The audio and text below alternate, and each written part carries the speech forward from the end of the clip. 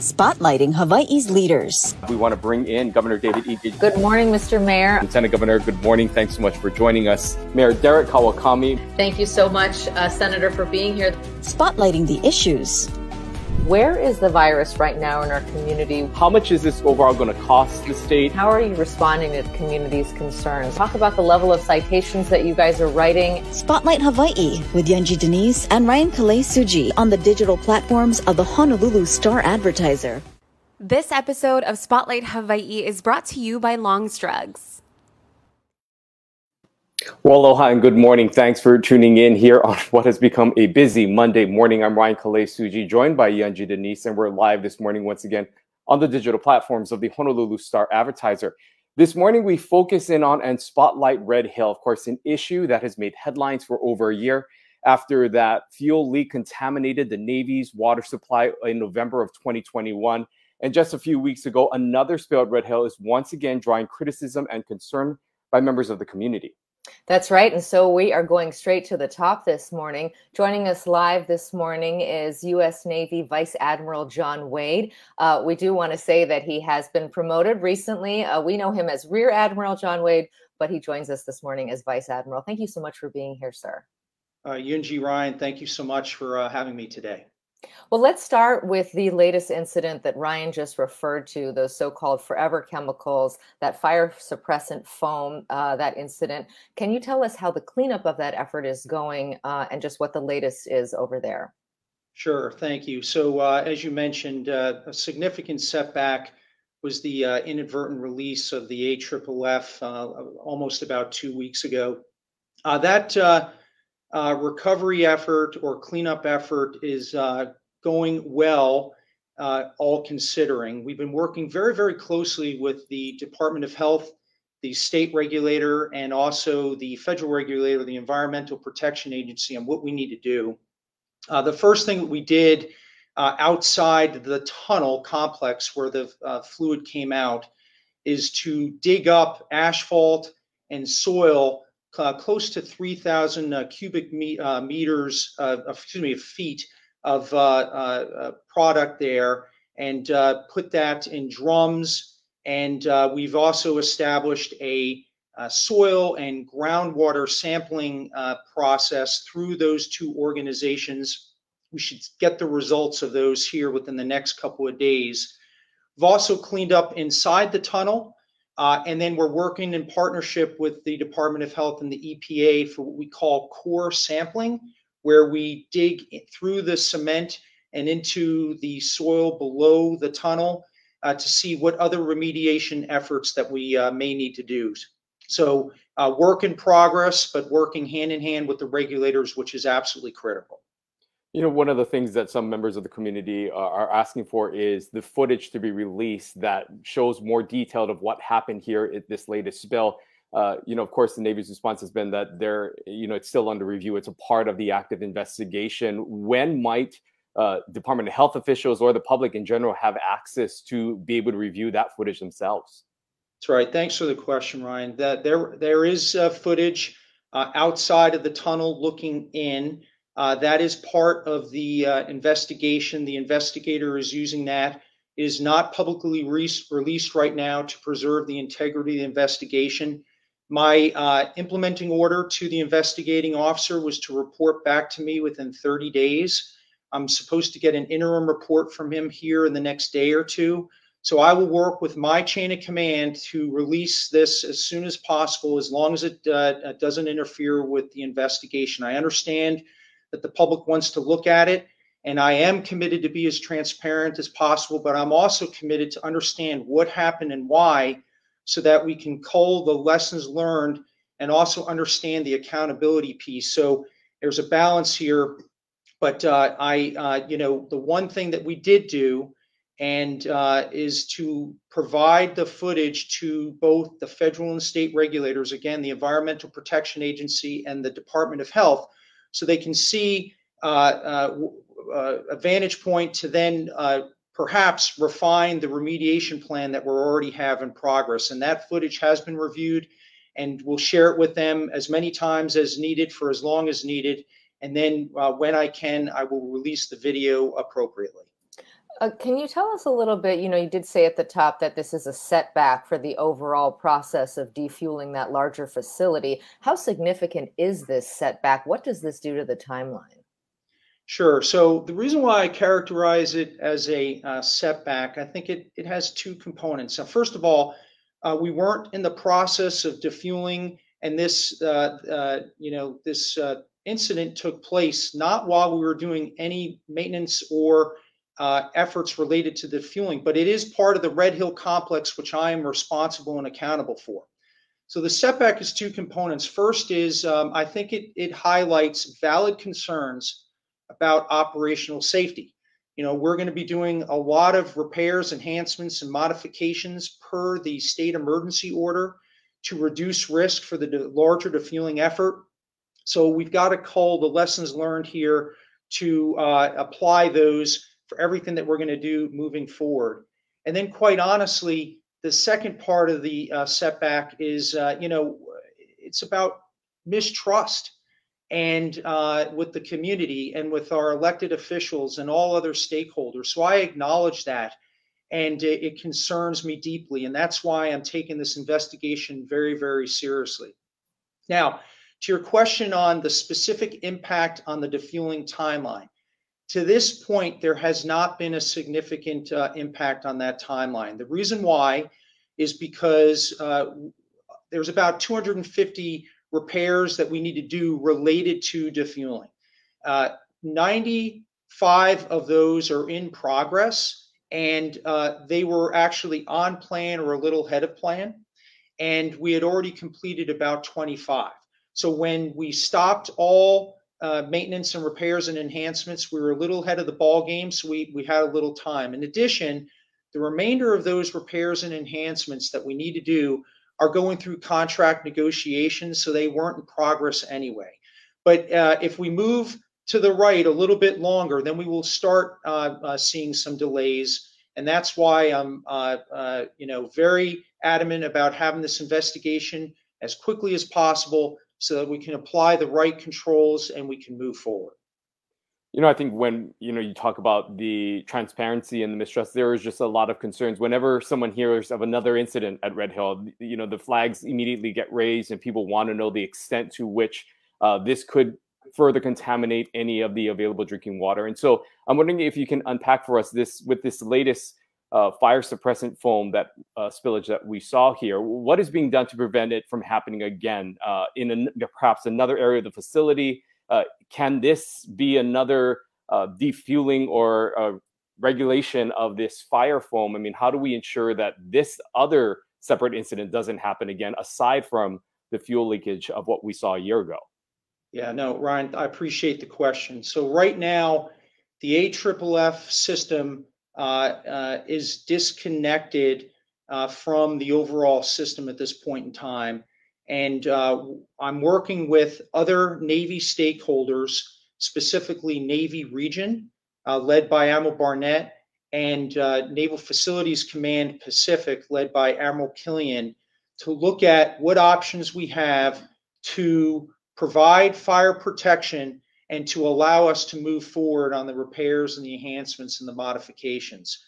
And we have to do it within a proper risk tolerance, because we know that we need to move forward. Because every day that fuel sits above the aquifer is a threat to the people of Hawaii and to the environment. So we're working this aggressively. And then the other thing that we want to do is, again, stemming from the investigation, is what controls do we need to add to ensure proper supervision, proper procedural compliance, and just making sure that all these repairs, enhancements, and the maintenance that we do is done so effectively and without incident. And, I think about it in terms of the recent unpacking.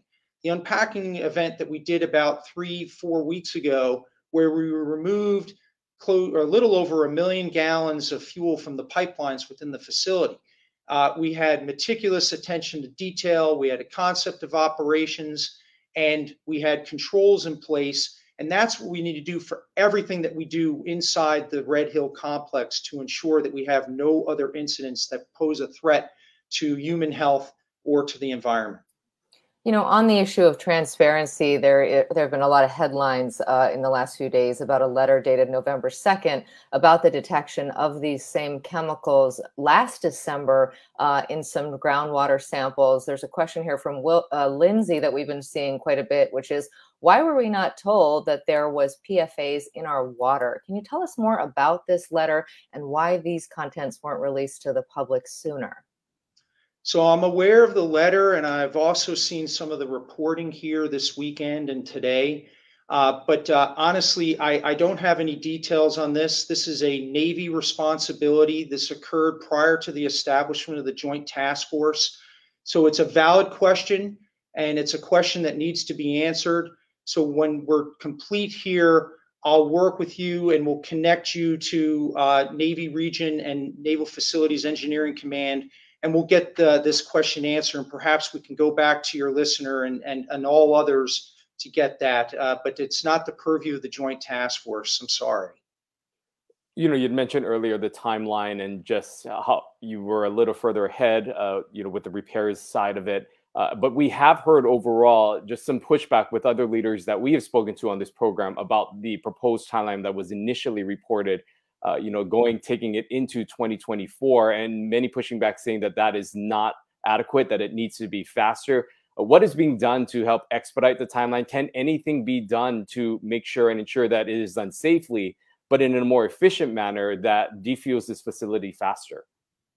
Yeah, thank you. This is a very important question, and I really appreciate the opportunity to answer this because I get it almost everywhere I go, everyone I talk to. So when the spills occurred, or the November spill, the Department of Health, the state regulator, issued a state emergency order that specifically stated that the fuel above the aquifer is a threat to human health and also to the environment. And it mandated that all operations at the facility cease. Within that order, also, they mandated that a third-party engineering firm go into the facility and conduct an assessment of the pipelines, the foundational structures, the pumps, the gauges, the displays, everything, so that when defueling would be conducted, that it would be done so with the least amount of risk. So that assessment was completed and has been submitted to the Department of Health and the Environmental Protection Agency for review. It is those repairs, enhancements, and modifications that are required prior to any operations within the facility. That is, regulator function. And so we're working with the regulators now to answer their questions to get after those repairs. The other piece of the timeline is the actual defueling itself. And the defueling actual, when we start moving fuel to when it's complete, is approximately 4 months. So you have two chunks. You got the repairs and then the actual defueling. So the draft plan, which has not yet been approved, is with the Department of Health and the Environmental Protection Agency. We're engaged with them right now to get that plan approved. And then my intentions are to work in partnership with those regulators to see what we can do to shorten that timeline or to be able to move the fuel earlier.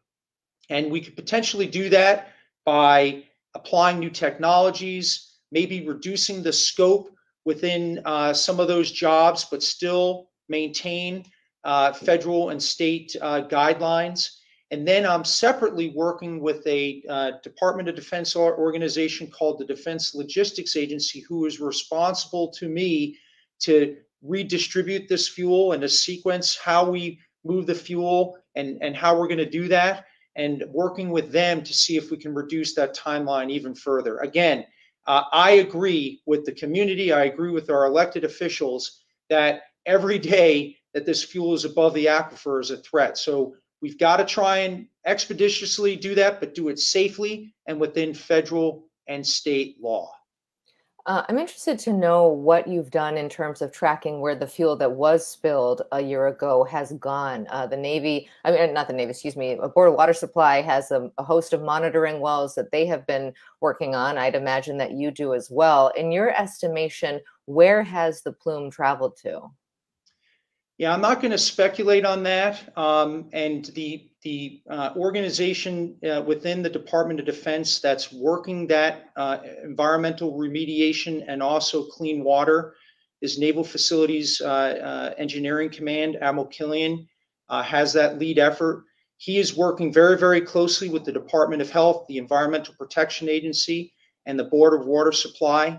And they're working that again with monitoring wells, but again, not in the defueling effort here, but clearly a question or concern that the community has, and that is work in progress. When we look at the defueling efforts and just reading some of the reports, 14 out of the 20 tanks have some sort of fuel in it. Can you begin to explain the process of how you're going to begin to defuel that, just from a logistical standpoint, and when does that portion of it, when do you expect that actual defueling of these 14 out of the 20 tanks to actually begin? Sure, you're right. The complex has 20 storage tanks, 14 of which hold fuel. There is about 104 million gallons within the complex right now. So once the repairs and the enhancements and modifications are complete, which at this point we estimate about this time next year, so December of 2023, we will then take another month in January to make sure that everything is ready to go. All safeties are in place, all the certifications, the rehearsals, the training, everything complete, so that we can start moving the fuel in February of 2024. And the way it's going to work is basically using gravity to open up valves and to allow the fuel to come from inside the mountain down through the pipelines and then down into the Pearl Harbor complex. Much like what we did for the unpacking. If you recall, a couple of weeks ago, we had fuel within the pipelines, and we were able to open up the valves, and kind of like you put if you have a drink and you have a straw, and you put the straw in, and then you put your finger on top, and then you lift it up, and then you let go of with your finger, and then the fluid comes out the straw. That's the same engineering concept. But we can control the fuel flow and how quickly it goes through. And again, we've got to be very deliberate. We've got to be very methodical.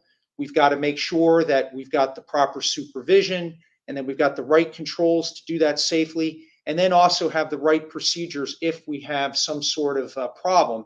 And that's an incredible important piece of the iterative planning that we will do here for the next 6 to 9 months.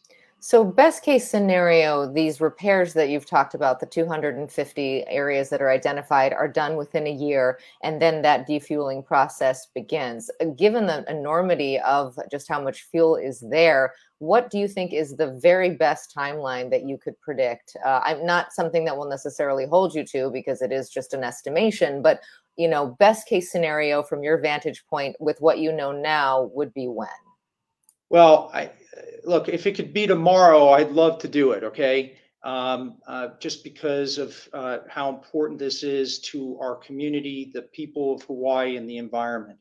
I'm not going to speculate on a date because I just don't know, and I don't want to get ahead of the Environmental Protection Agency and the Department of Health. Again, I fell in on the defueling plan that was built by the Navy, that was guided by federal and state law. And so now we're working with those stakeholders and those regulators to see what we can do to shorten that timeline. And again, with the Defense Logistics Agency. I would love to be able to have this fueling or defueling completed by the end of 23, maybe even sooner. But again, we've got to do it deliberately. We've got to build a plan that is absolutely safe. I want to do it as quickly as possible, but we just cannot have an accident.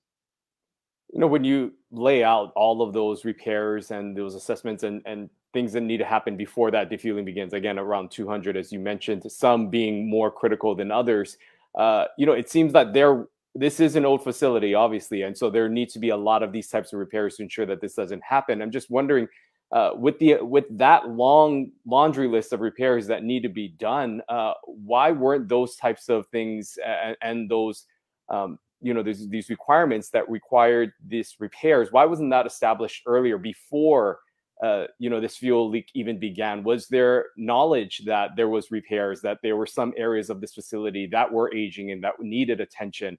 And how did it get to a point where this list now includes 200 repairs before defueling can begin? Yeah, Ryan, that's a great question, but it's one that I honestly can't answer. The Secretary of Defense in March made the decision that we were going to defuel and then to close the facility. In July, he decided that he wanted a joint task force under the operational chain of command, Admiral Aquilino as U.S. Indo-Pacific Command, to execute the defueling. That's the clear and present danger. That is so important that we remove the fuel. And as you know, the Joint Task Force was established by the end of September when the Secretary of Defense was here. So my mission is clear, is to safely and expeditiously defuel. In order to do that, I've got to execute these repairs, enhancements, and modifications. And that's what my team and I are committed to do. I'm interested, there had been some talk at one point about a closure in place of the facility to keep the tanks where they are after the fuel is all gone. What's the status of that idea, and what would that actually look like if it's something that is adopted? Yeah, so this just highlights the complexity of this Red Hill problem set, in that there's so many different dimensions here. I'm responsible for defueling, but then there's the closure piece, which is the Navy responsibility, and then the environmental remediation, clean water, and then there's medical. That's a whole other organization with Defense Health Agency. So I can't really comment on the closure piece because that is not my mission.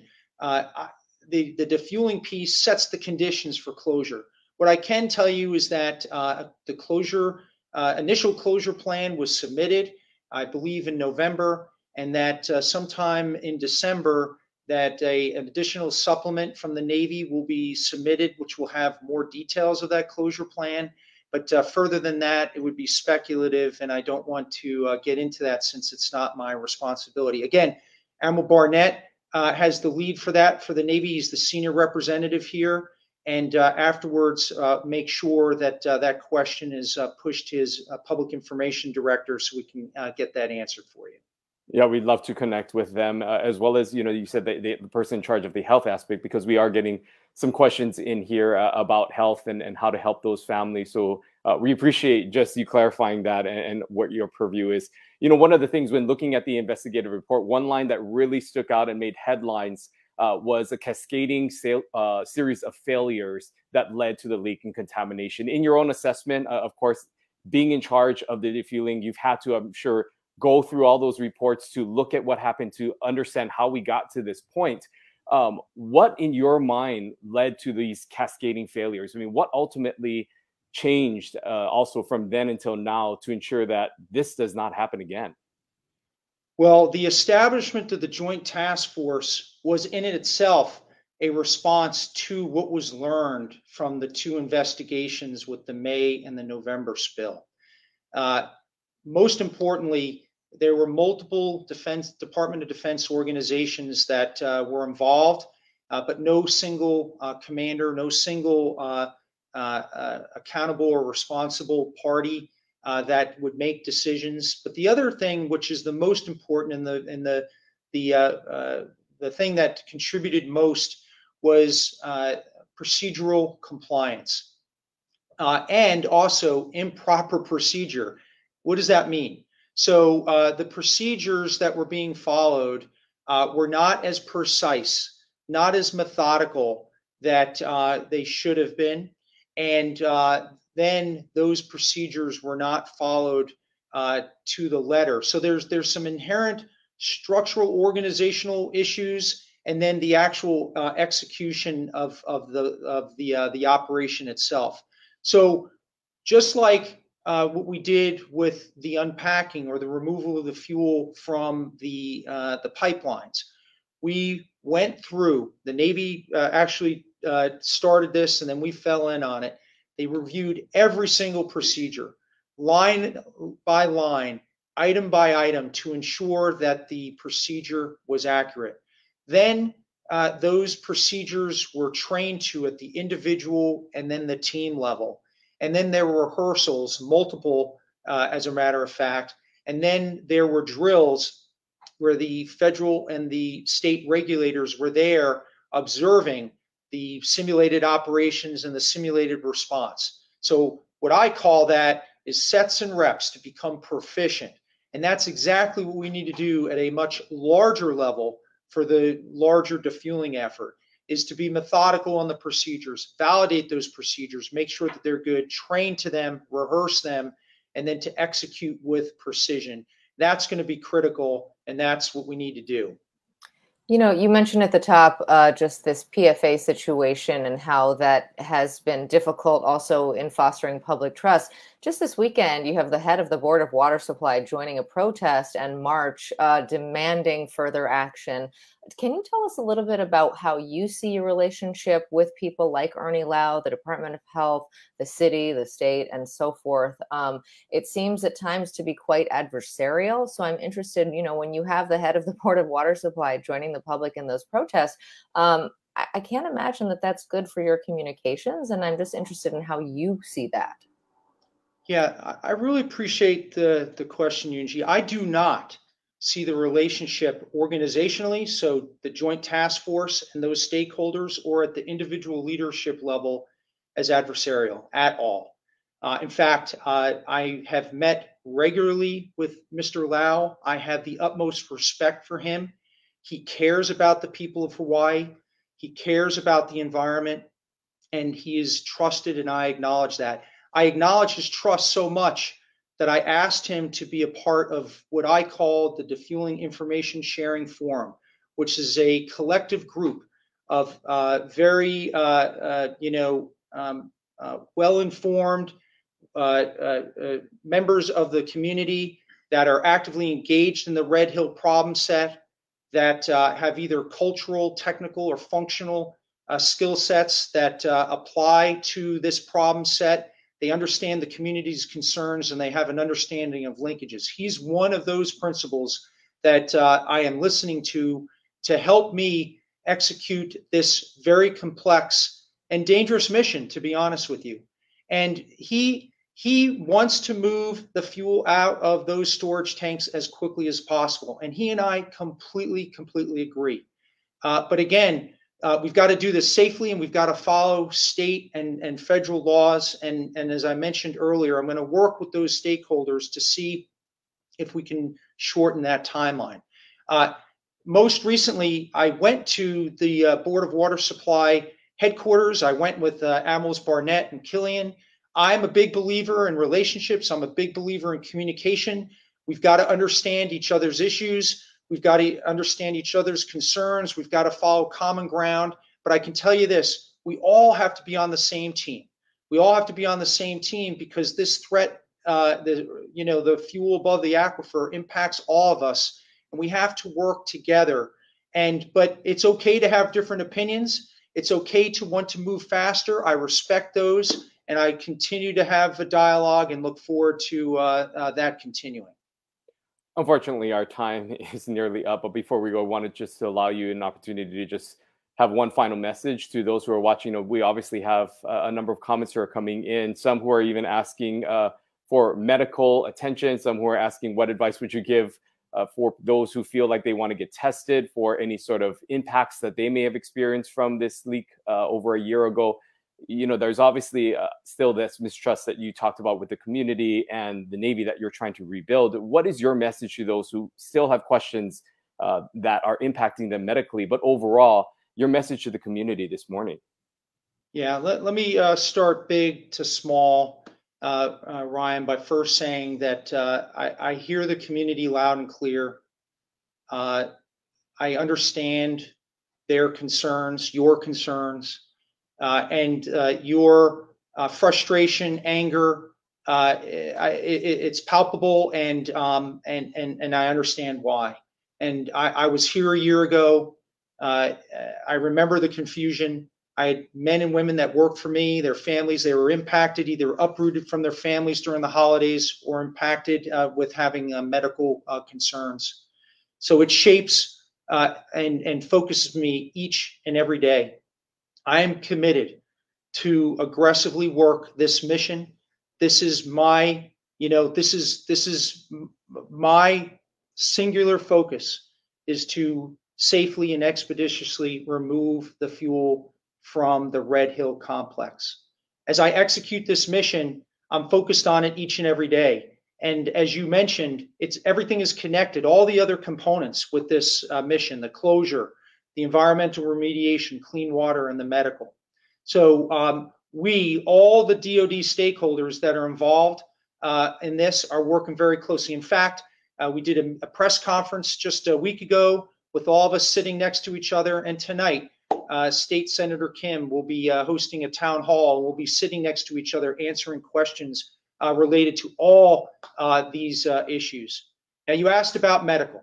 And, if there are medical issues from our military families, I encourage them to go to their nearest military treatment facility and to be seen. The Defense Health Agency has notified the Department of Health and the military families that they're about to open a Red Hill clinic, which will provide specific support for those that have potential illnesses related to the fuel spill. So that is literally, if not just a short couple of days or a few weeks away. We'll know more tonight at this town hall. If there are civilians that are not in the DoD medical system, I would encourage you to please report to the Department of Health. And if there are concerns there, Department of Health has a robust engagement and relationship with the Defense Health Agency. And I will also working with the Department of Health if there are questions unanswered. And if I can connect dots, I will do so, even though it's not my mission. I'm committed. There was a FTAC the Fuel Tank Advisory Committee led by the Department of Health. There were a number of questions that came in that were policy related, and I pushed those up my chain of command, and they're being looked at by the Department of Defense. So I'm committed to connect dots and try to, get questions answered when I don't, or the people here in Hawaii don't, because this is so important. I understand and hear everyone and want to work this together as a team. So, hey, thank you so much for the opportunity. I know I went a little over, but I thought going a little bit lengthy there was important because it's so complex and so important to everyone here within the community. Absolutely. And we would love to have you again on soon to take more questions. We each had our own long list and we only got about halfway through. Thank you so much for joining us this morning. We look forward to speaking with you again. I'd be happy to come again. Thank you so much. Aloha. Well, there you have it from Vice Admiral John Wade, the man who is in charge of the Navy's efforts to defuel the Red Hill facility. Very interesting to hear from him. There are multiple issues going on with Red Hill. Of course, the most immediate is the spill of those so-called forever chemicals, the PFAs that happened just a few weeks ago. Lots of questions about that. Ryan, you asked him about the video there. He did say that he is committed to eventually turning that over, but at this time, they don't want to do that. Yeah, and he also said that they should get some results of the soil sampling that has been taken within a few days. They were able to draw up some of those areas to really dig into figuring out how far and how bad the contaminants are. And so he said they expect to get those results within a few days. We also talked about just the overall timeline for the defueling process. Of course, many of the individuals and public officials that we've spoken to here in Spotlight Hawaii have pushed back against that proposed timeline, taking it well into 2024. But the Vice Admiral spending time to really dissect and explain why that timeline is necessary, and saying that he is focused on doing this in not only the most efficient manner, but one that is safe and one that ensures that no further spillage or anything happens, which will require some testing and some very delicate examination in all the repairs that also have to be done before the defueling can even begin. Right, and that repair list is long, up to 250 repairs that they've identified that need to be completed before they can begin that process. He did say that in some ways they were a little bit ahead of schedule on some of those repairs. And so even though the PFA incident, of course, has set back the timeline and he's not sure exactly how long, there does seem to be within the Navy's own timeline a little wiggle room there. However, 250 is certainly a lot. And he did say that he expects, that they could perhaps complete that by this time next year. And then, of course, begins the arduous task of actually getting that fuel out of the ground there. So it does sound like there's a lot ahead. And there were a lot of questions that he just frankly couldn't answer because this is such a complicated situation. We asked about where they think the fuel plume went. That is a big question that the Board of Water Supply still has. A lot of our groundwater is shut off at the moment, the Halava shaft and those IAEA wells not being able to be accessed because they are concerned about drawing up some of that fuel into the wider water system. He says he can't answer that. That's just not in his purview. His focus really is on, focusing on the defueling efforts themselves, not necessarily the environmental remediation. And then, Ryan, you asked those questions about health. Yeah, and there just seems to be an overall message of overall transparency that he says that he is trying to be as transparent as possible. He listed a few of those agencies where people who are experiencing some of those health concerns can seek help, especially for those who are connected with the military. But just an overall theme, he spoke about his relationship with Ernie Lau, the respect that he has for the leader of the Department of Water, and just the overall dynamics that are going into this relationship that he is trying to rebuild between the public and the community and the military, noting that there have been obviously some distrust and some transparency issues in the past, but he is looking to really solve that and try his best to make sure and ensure that he is transparent as possible. So we look forward to maybe future conversations with him. And we, of course, would like to invite him back on again soon to give us an update on what's happening there, because it seems to be that there is a lot of news that continues to come out of Red Hill every week. Yeah, and we will make those requests to see if some of his counterparts could come on and talk about those other specific areas, because we did read all of your questions. We see those comments as they come in live. We do our best to summarize those concerns and really would like to take them all the way to the top to get those questions answered for you. On Wednesday, we are going to be switching gears and talking about COVID. We do know that for a lot of folks, it feels like the pandemic is in the rearview mirror, but some people who are experiencing long COVID, frankly, just can't get are not through this pandemic. There are different estimates as to how many people who have been infected with COVID-19 suffer from long COVID. Queens has a full-time long COVID clinic, and Dr. James Yes from Queens is going to be joining us to talk about what his patients are experiencing and some of the concerns he has as people continue to get reinfected with the virus and the chances of getting long COVID in the future. So please join us for that very important conversation right back here at 10:30 for another edition of Spotlight Hawaii. Take care. Aloha. This episode of Spotlight Hawaii is brought to you by Long's Drugs.